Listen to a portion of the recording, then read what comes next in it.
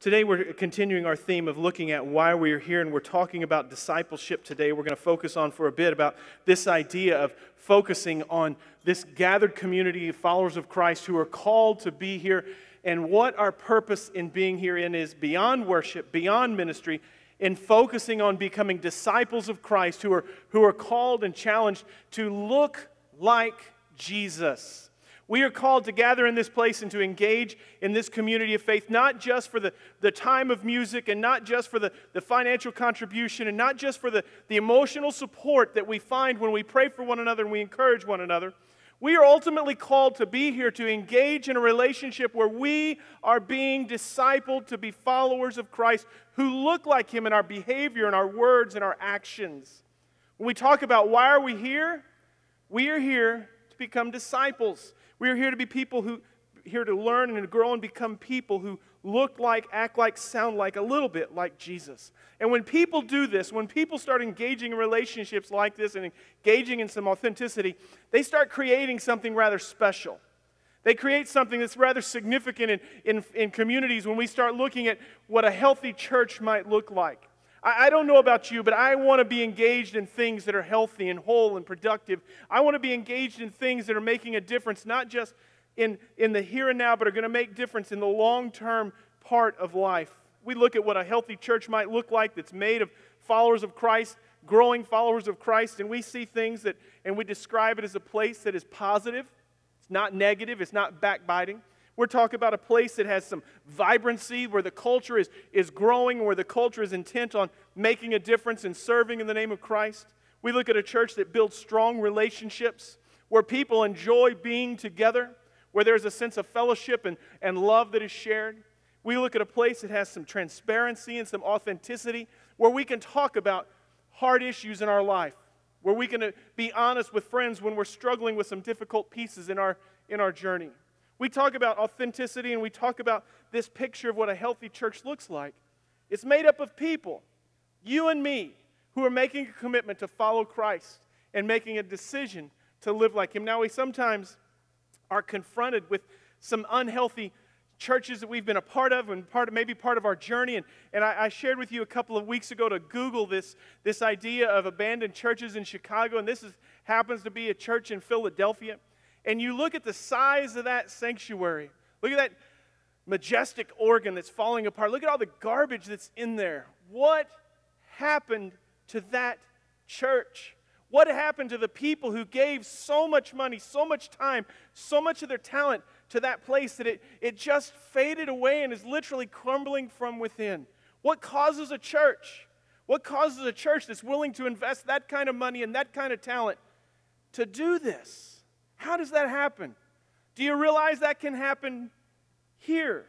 And so one of the things when we talk about being intentional on growing and being disciples of Christ is that we've got to maintain an outward focus, not always looking in, not always spending on with issues within, but seeking to make a difference in our community around us. Churches that look like this forget their mission.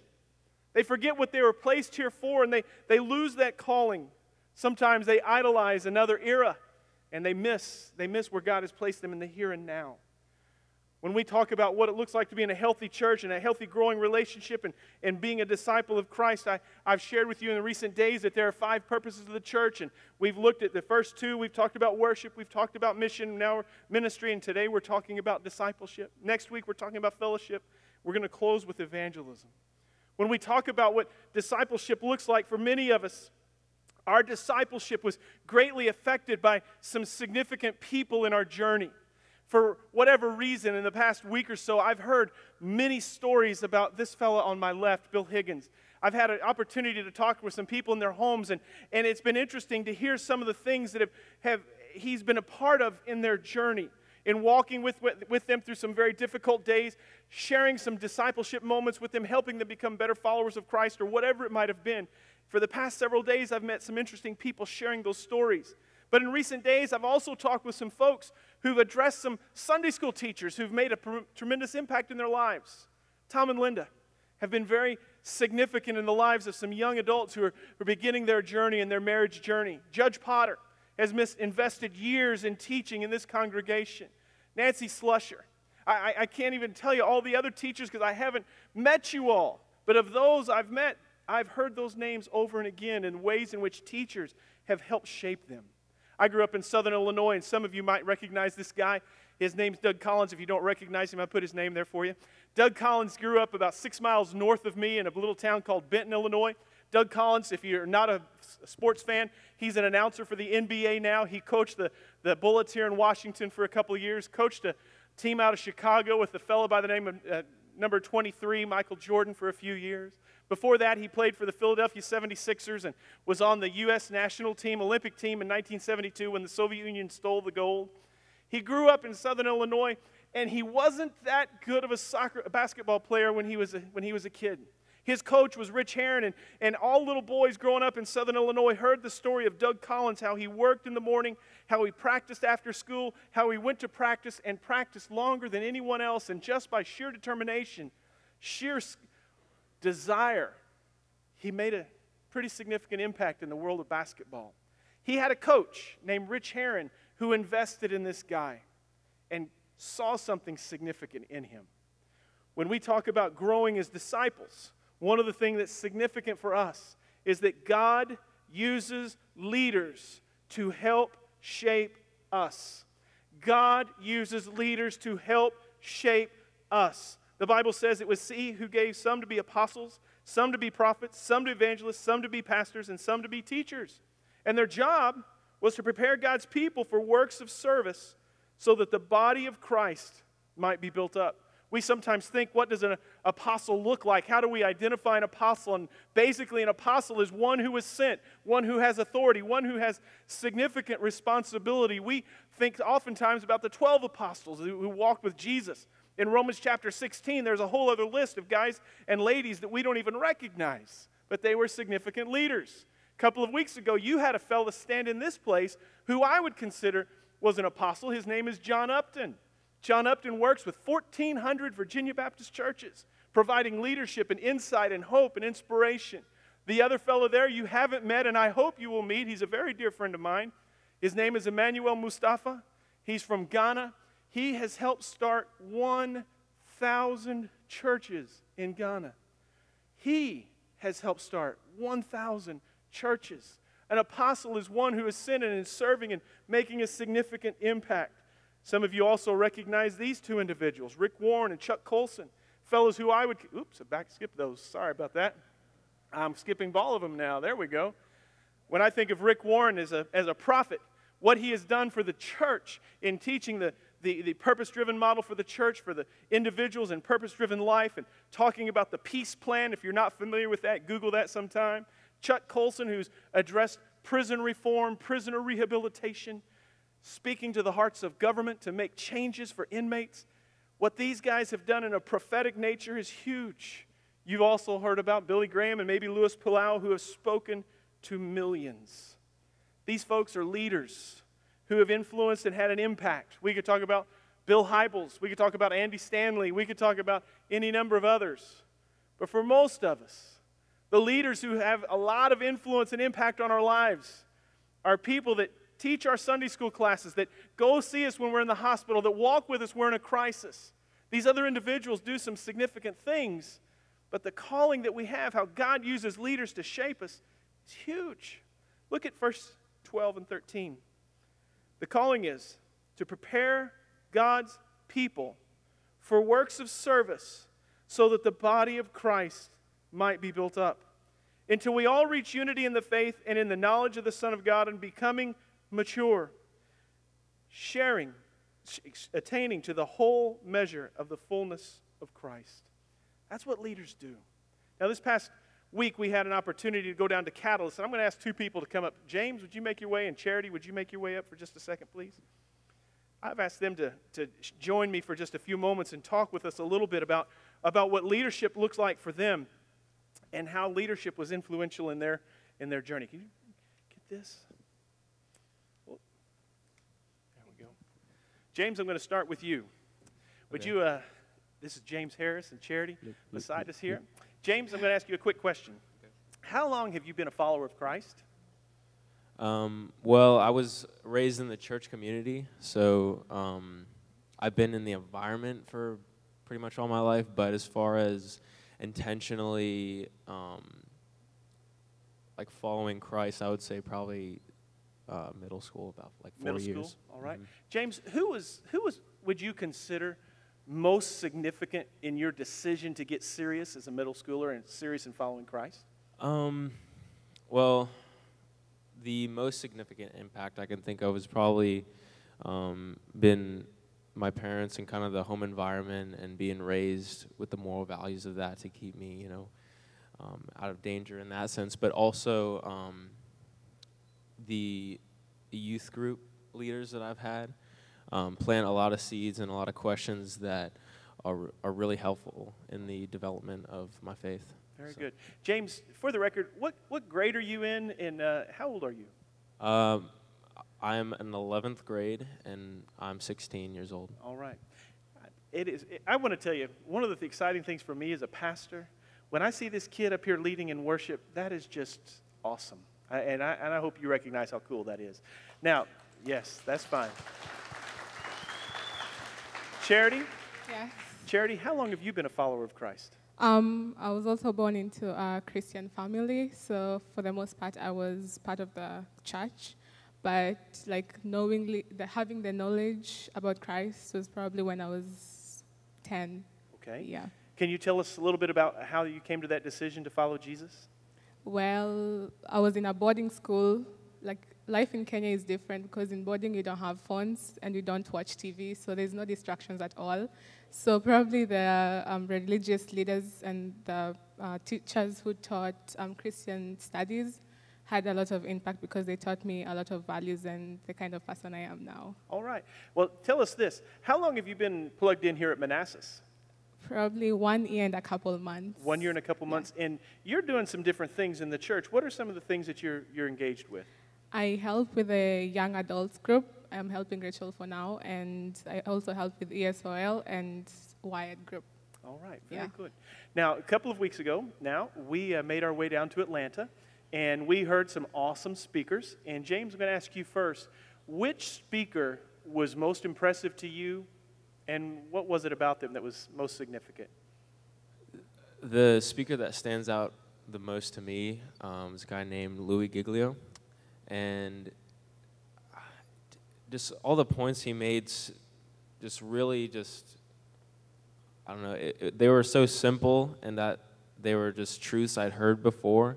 But they were just spoken in a way that, I don't know, they're just made really plain and applicable, and they stood out to me. Okay, very good. Charity, who was it for you? What leader most stood out to you and they were significant in their presentation?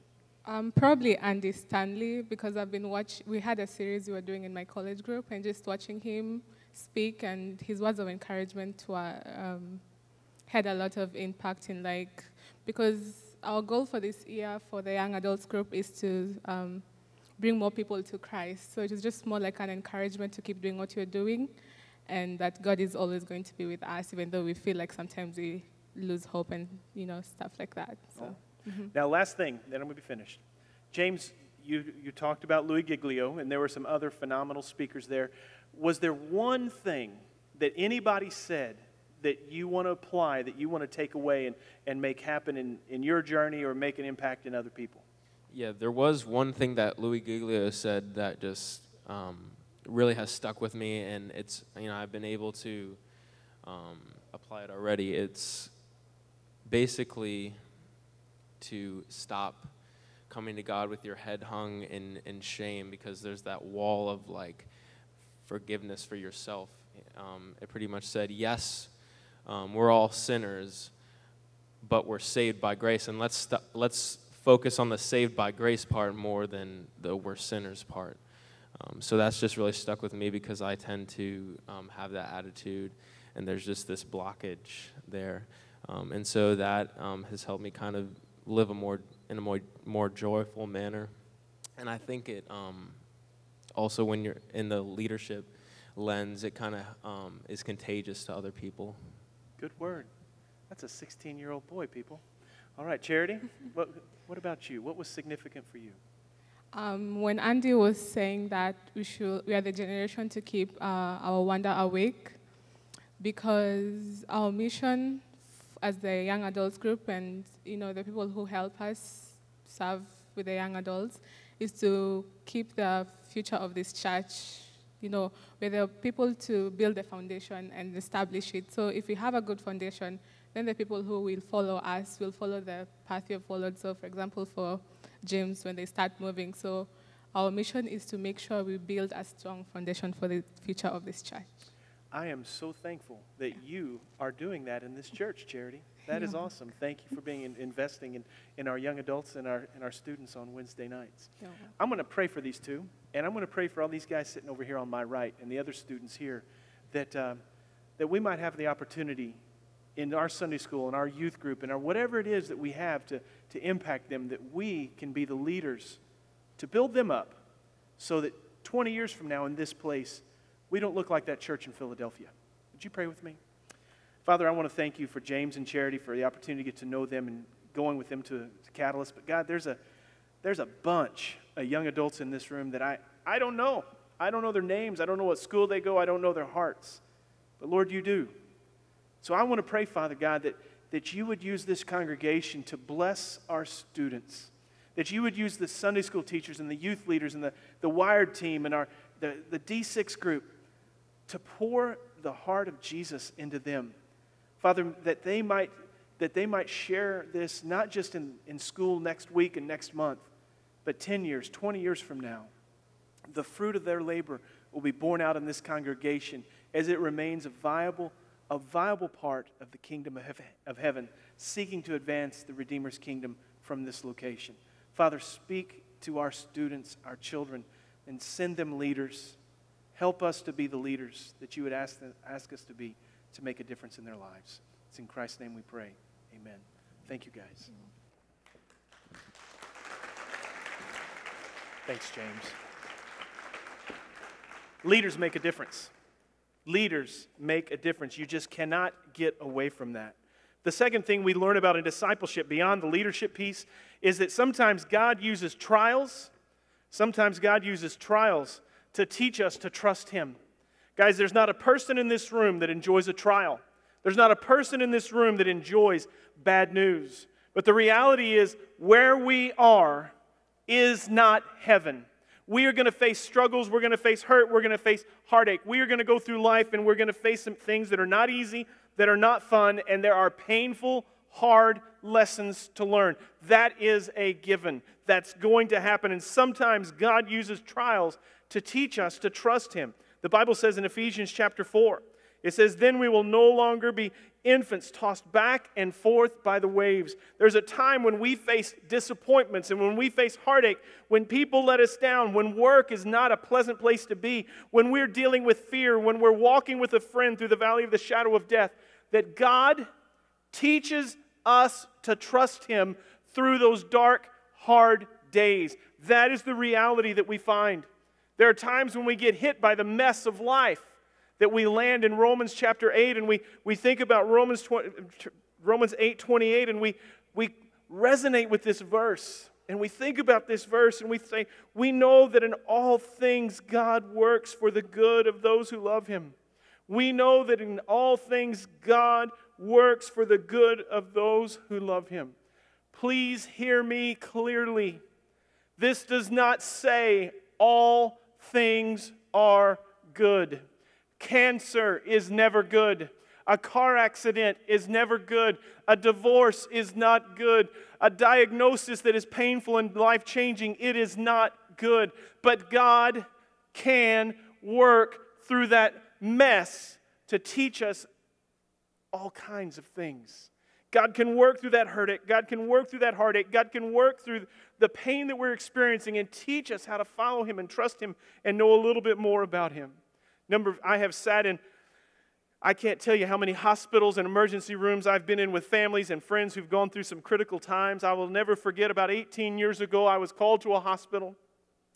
An 18-year-old boy was driving home from seeing his girlfriend in college, and he fell asleep driving down an interstate, and he drifted across the median of the highway and hit a semi head-on. He was driving an older model Chevy S10, and when he hit that semi, He was thrown through that small back window. If you remember those Chevy S10s that had those small little windows, he was thrown back through that window. All of his clothes were ripped off on impact, and he was naked on the highway. They found him, and they didn't know who he was, couldn't find his wallet. His car was so mangled, they couldn't find the VIN number to contact who owned the vehicle. It was 8 hours later, 10 o'clock at night, when his family got the phone call to get to St. Louis to be at the hospital because their son was not going to make it. They made a mad dash to St. Louis, 2 hours trying to get there. The family said they cried and screamed and prayed in a way that they'd never cried or screamed or prayed before. This was a family that was not involved in church, was not engaged in church. In fact, they were well known in the community, but they were also well known for being pretty much against the church. I arrived on Monday after that event, and when I got there, I found out that this family was absolutely not alone. That waiting room was a large waiting room, had about 30 to 40 people that had arrived there Sunday night after 1 o'clock. And they didn't leave Monday, they didn't leave Tuesday, they didn't leave Wednesday, they didn't leave Thursday. There were people with that family for a solid week. Churches came and brought food. Churches came and brought money. Churches responded in ways that you just cannot explain. This family that had not darkened the doors of a church since their wedding were overwhelmed by the grace and the mercy and the tenderness of God by His people. Their son was dramatically saved and healed, and he got out of that place after a lengthy stay. And I promise you this morning that husband and wife are in a place of worship where they are worshiping and experiencing the grace and the mercy and the tenderness of God.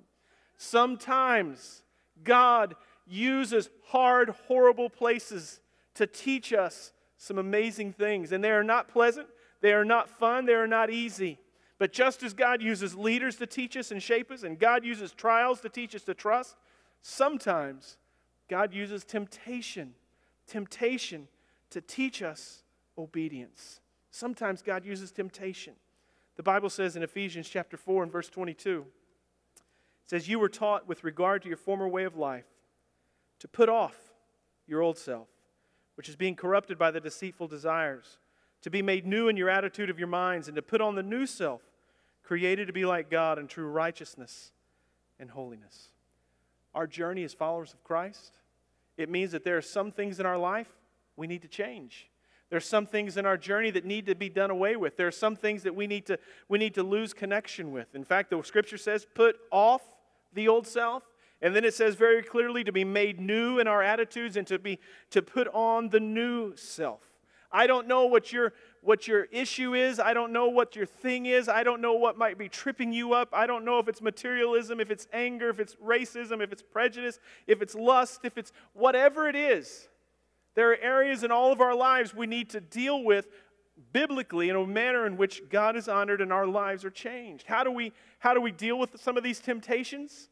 I think we deal with some of these temptations in this manner. One of the ways we address it is by keeping our thoughts focused. Philippians chapter 4, verse 8, the Bible says, "Whatever is true, whatever is noble, whatever is lovely, whatever is pure, if anything is excellent or worthy of praise, think about such things." In Ecclesiastes, it tells us and teaches very clearly that we need accountability partners. We need somebody to walk through life with us, because there are going to be times when we fall flat on our face and we need somebody to help lift us up, and we need somebody that we can pour our deep, dark secrets, that we can talk and we can trust and we can find some places of redemption. We need to look at the idea of James chapter 4 of submitting ourselves to God and resisting the devil. Friends, that's one of the ways we deal with this idea of temptation. A number of years ago, I was heavily involved in a jail ministry, and I became really good friends with the sheriff who managed that jail system. In the course of our friendship, we started talking about the people who were incarcerated there. And this jail had 150, 200 inmates at any given time. He said that 80% were addicted to meth or crack. And he told me in his experience as a jailer, as a law enforcement official, there were 3 ways to get somebody off meth, crack, crank, whatever you want to call it. They die.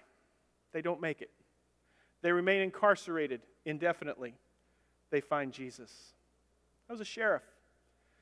A couple of years ago, I ran into a friend of mine. He attended our church for years, but he was not invested very much. I knew he had some struggles with substance abuse and things of that nature. He got messed up with spice. Some of you have heard of spice, the marijuana synthetic drug.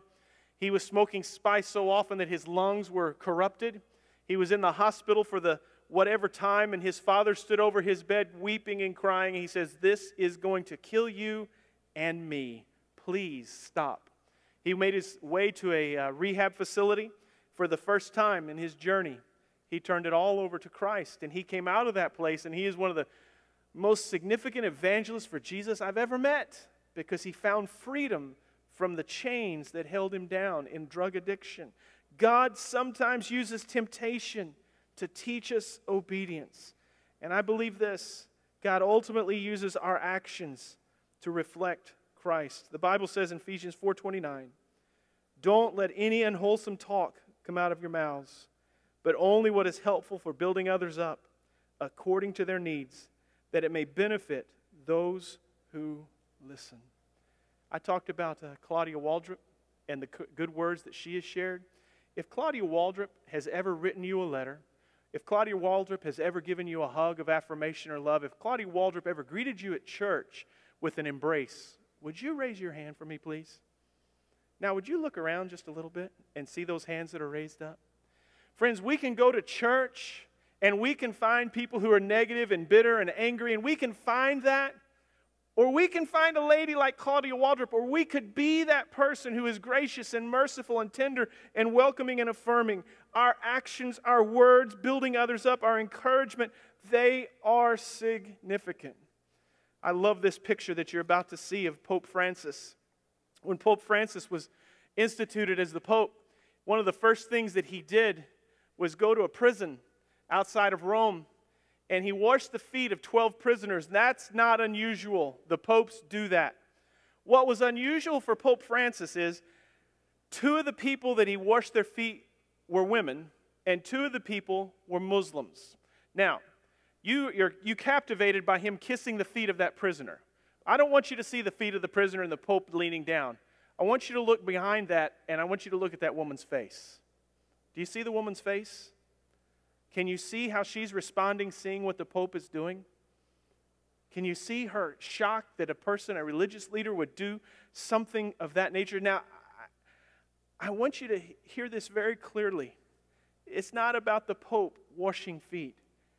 It's about you serving, loving, caring, being kind, gentle, exhibiting Jesus in the world in which you live. And you know what's going to happen? People like that woman are going to say, "Holy cow, what are you doing? Why are you doing this? Why are you responding?" And you don't have to say a word. You can just love them and embrace them. If they ask you the question, you can tell them it's about Jesus. See, I think the way in which we change this world is when followers of Christ live out what it looks like to be like Jesus in this world. When we recognize why we are here and that God uses leaders to shape us and trials to teach us and temptations to show us obedience, and that He uses our actions to reflect Christ, that's a big piece of why we're here. And then what happens when we've got this information? Friends, we let the light shine.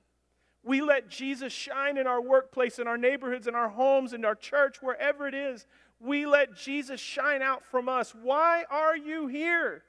You are here to grow and become the person that Jesus would have you to be, so that you can reflect the light of Christ wherever you go. Wherever you go. At our staff meeting on Monday, I'm closing with this. At our staff meeting on Monday, we talked about all the stuff going on in the church, and everybody talked about this, that, or the other, and when it was time to wrap things up, I asked the staff, I said, "Guys, I need you to do me a favor. I need you to tell me who was the person that was most significant in your spiritual journey. Tell me who that person was. And if you can, tell me what they did." We started with the person on my right, and before she even said a word, she was weeping. And she was able to finally get the words out and talk about what this person did. The next person literally couldn't speak because they were so overcome with emotion.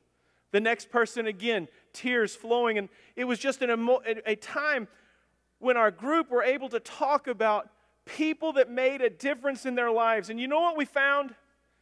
It was no one behind the pulpit.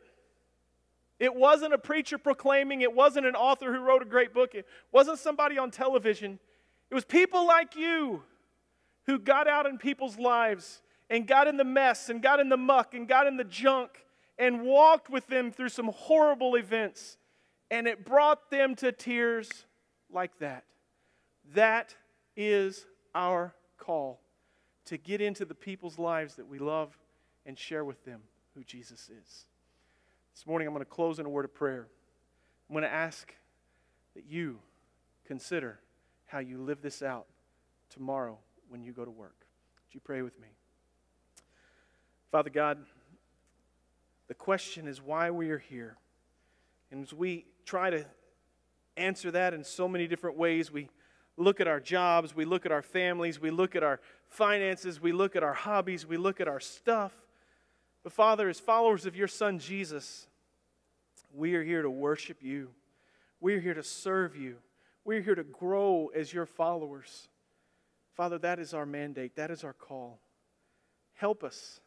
In whatever place we work tomorrow, in whatever place we serve tomorrow, in whatever place we go today, help us to serve and honor you, reflecting your Son Jesus in a way that people can't help but see the reality of you.